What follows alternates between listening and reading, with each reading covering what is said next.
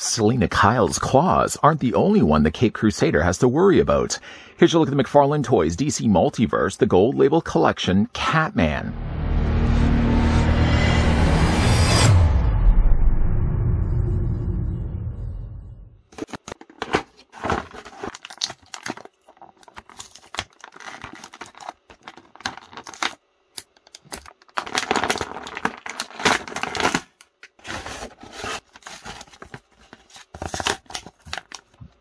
Morally ambiguous and bored, Thomas Blake worked as a big game hunter, tracking big cats and selling them to zoos. His cat obsession led him to the Pacific Island, home to a cat cult, from where he stole a sacred cat carving and the cloth that covered it.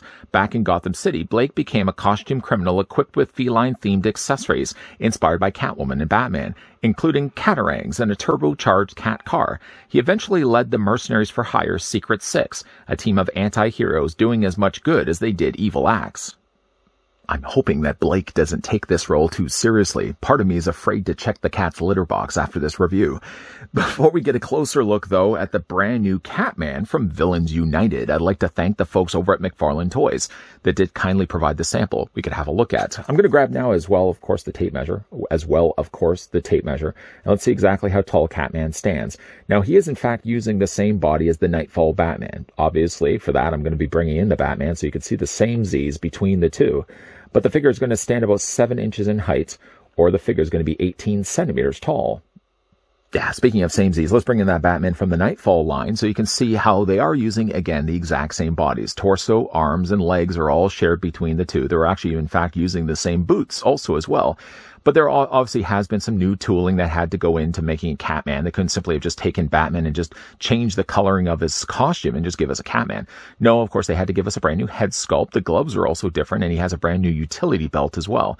And I'm okay, again, the idea that they would have used the same bodies. If it means that we ever would have gotten ourselves a Catman, if for thinking of this, if they had just had to retool a brand new body from scratch, brand new head and all the body below it, I think the likelihood of us even talking about Catman would never have even happened. Now, he did get, from inspiration at least, both inspirations from both Batman and Catwoman. And it just happens to be the case that booked in on either side of him are both Batman and Catwoman from the Batman Nightfall. For a character that sits really low on the totem for me, at least. Again, I think the blessing of this figure is the fact that he's a gold label edition, which means that they're likely using a lot of times like 90% of the existing molds of an earlier released figure, and they're just simply coloring it differently and giving it a brand new head sculpt. Catman really does benefit from the fact that he is a gold label edition. He also, though, benefits from having a lot of accessories as well.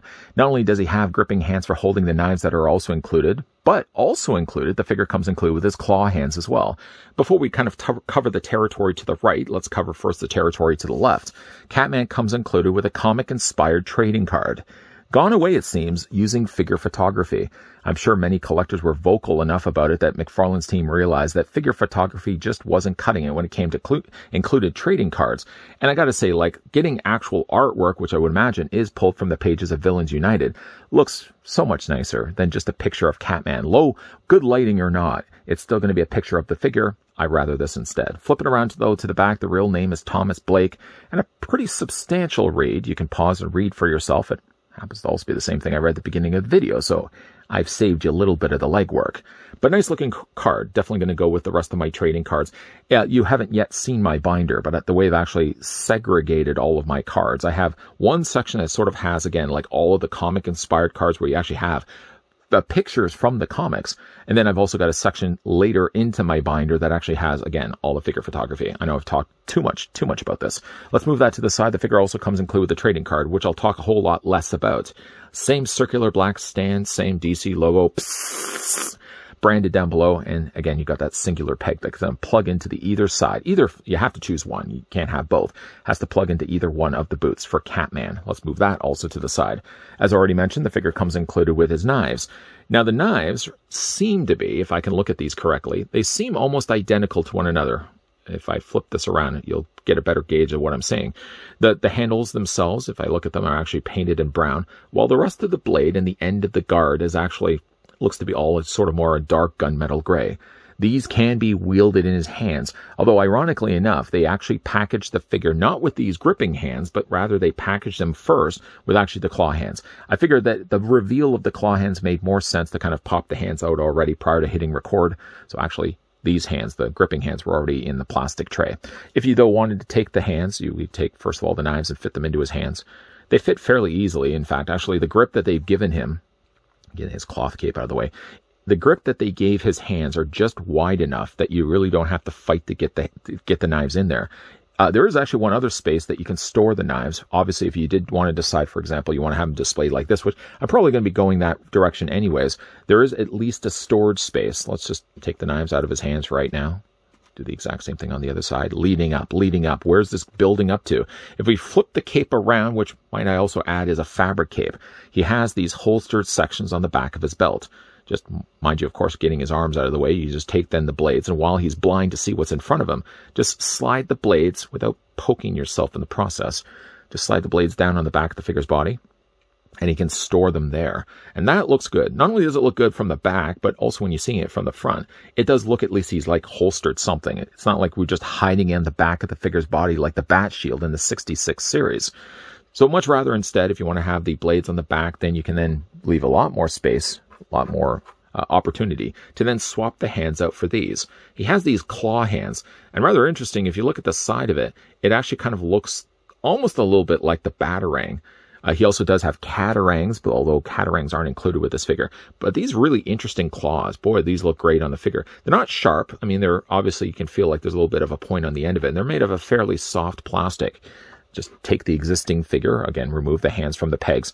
Now, again, I had already done this because, of course, just as I was opening everything up, the gripping hands, strangely, were packaged separately. I would have just expected, like, I guess they really wanted to give as much appeal to the figure by having the claws already attached that somebody would then pick this up and say, hey, wow, kid, the guy's got claw hands. Yeah, he does literally have claw hands. So we're going to just pop these in place. And I got to say, like, it does bring a little bit more to the figure when he has them displayed.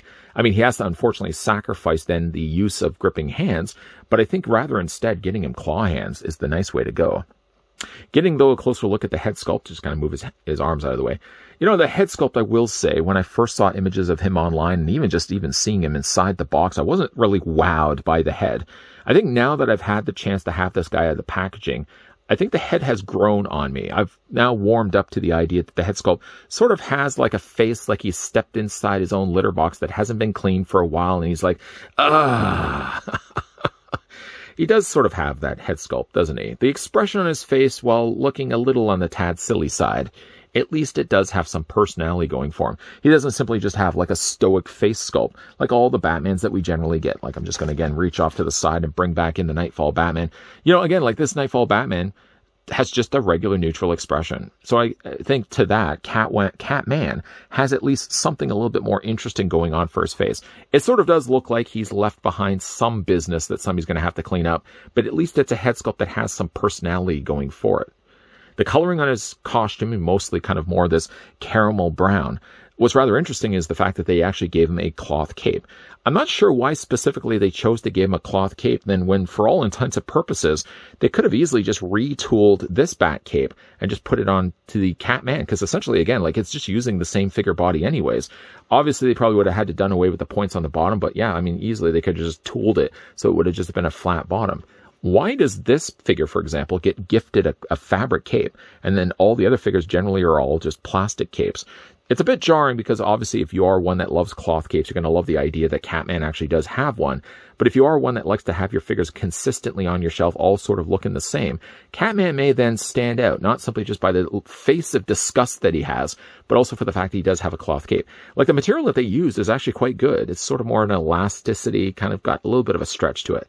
And it has some decent texturing to it. Like, it's got an interesting pattern to it, where it's not simply just a smooth fabric that they went with.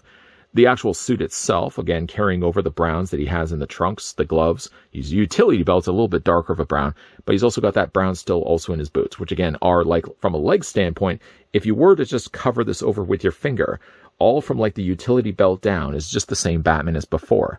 And all, like, really from the utility belt up is all still the same torso as the Nightfall Batman. So, like, the arms, the torso, and again, like, all the legs and everything else is all going to still be Nightfall Batman. So at least there are changes that are made. He's got, of course, the Catman scratches there on the front of his chest, a brand new utility belt that has a few pockets. I'm not really sure what he's actually storing in there. Little sample packs of catnip, perhaps. Well, he's just sort of bummed out. He's been defeated by Batman again. He's sort of just smells his little packet of catnip. I know it drives my cats crazy. I don't know if it would drive a man dressed as a cat crazy as well. Either way, though, the articulation for Catman, let's get this back on track. The head is on a ball joint, so it rotates all the way around. The head does look up, actually quite far, and also looks down too. So, like, again, if he's kind of looking down on his box, wondering, let's just drop the joke about the cat box. Head does rotate back and forth, or hinge back and forth, I should say. The upper torso is on a ball joint. The only thing you have to really obviously worry about is the fact that if you have the blades in the way, when you are rotating in this, it's obviously going to start to run up and brush up against the handles of the knives. Just be careful of that.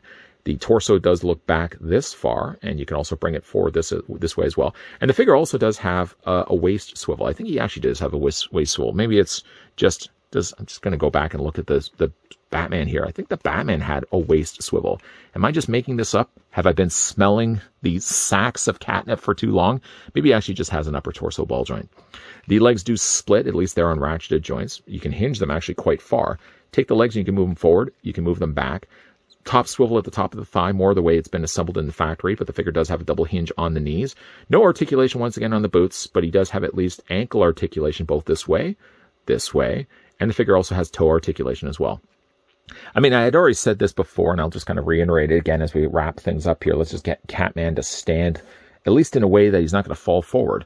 We'll bring back in the Batman here. You know, again, like, I think Catman benefits from being really a gold label edition. If not for that, if not for the fact that we had already gotten this Batman before, we may not have even had this discussion about sacks of catnip being stored in a utility belt. But he does benefit from, again, using a lot of the molds. The only thing that's really different about Catman is the utility belt, the brand new gloves, obviously the brand new hat, and the fact that the figure has a cloth cape. Why does the figure have, again, a cloth cape when, like all the other DC Multiverse figures up to this point, there are a few exceptions to that rule, but usually they're always like plastic capes.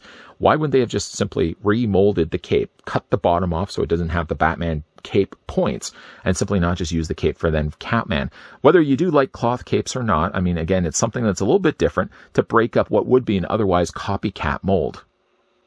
I just realized what I said, copycat mold. You know, speaking of copycats, considering that really Catman is, as a character, as a criminal, a copycat to both Batman and Catwoman, it is fitting really in a way that he ends up being a mold that's been used before in an earlier figure. In a way, sort of, it is ironic the fact that Catman as a figure is releasing as a gold label edition, which are always, again, known for being figures that were released before. Usually sometimes the same character with a brand new head sculpt or a slightly different color scheme. Catman benefits from not only a different color scheme, but a brand new head sculpt as well. And again, I was really, again, surprised to see that the figure had as many accessories as he did. I mean, really, the figure could have just been packed with the claw hands and just left the knives out completely, and that also would have saved the plastic of producing gripping hands too. But no. This time around, Catman not only gets 2 pairs of interchangeable hands, but he also has the knives as well. Unfortunately, though, one has to be sacrificed for the other. So if you did like the claw hands, for example, you're going to have then no place to store the knives in his hands. But at least they thought of that. They did put holsters on the back of the figure's body. Just though, be careful when it comes to rotating the torso that you don't clip the knives, holster them on the back of the figure's body. What do you guys, though, by the way, also think of the fact that they used the cloth cape? Is this something you would like to see them use for maybe future figures, or would you maybe just like to see them use plastic capes? I know that's sort of an ongoing debate. Which is a better cape to have on a figure, cloth cape or plastic capes? For me, I think it's on a figure-to-figure basis. I think maybe for Catman it works because there's a little bit more give to the back of the fabric that they've used versus an all-solid plastic cape. But honestly, I kind of like the finished look of having a figure that's all plastic, where you don't have just cloth capes on the back of the figure's body. But where do you guys stand when it comes to capes? Do you prefer plastic sculpted capes, or do you prefer fabric capes? Let's have a big debate down below in the comment section. Once again, though, a big thank you to the folks over at McFarlane Toys that did provide the sample of the brand new DC Multiverse Villains United Gold Label Edition Catman. Just looking over at the box right now. Has he moved stuff? Oh, he's knocked litter all over the floor as well. That means he's been using it. Oh, sorry. How do I know that he's been using it? Oh, just the fact that there's like half a bag of litter all over the floor. My cats would not knock that much litter. It's got to be Catman. Oh, I'm not looking forward to cleaning that. If you guys enjoyed this video, why not hit it with a like? Why not? If you guys are enjoying the content, certainly would like to stick around for more. If you haven't already done so, make sure you hit that subscribe button down below, and you're also as well turning on the bell notification. There will be more DC Multiverse reviews coming your way. So as always, thanks for watching. See you guys next time.